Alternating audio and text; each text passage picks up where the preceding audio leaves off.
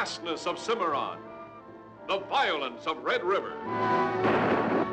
the drama of High Noon, and now even more, the might of the Indian fighter.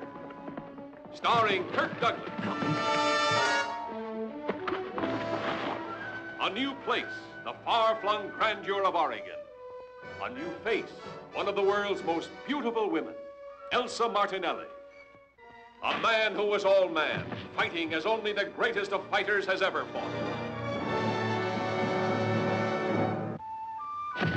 Loving as only the greatest of lovers has ever loved.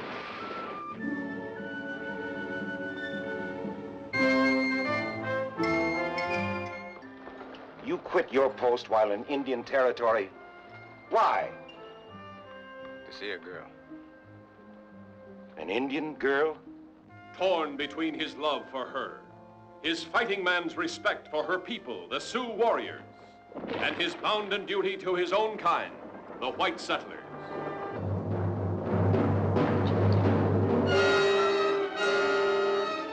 Well, Nadia, I need your help. Your father's attacking the fort in the morning. You must go. It'll be a massacre. It's got to be stopped.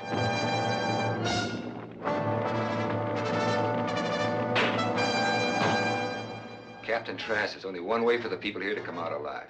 If we can hand over to Red Cloud, the men will kill his brother. If any of us come out alive, I'll see that you pay for it, Mr. Indian Fighter. Indian fighter, hell, Indian lover.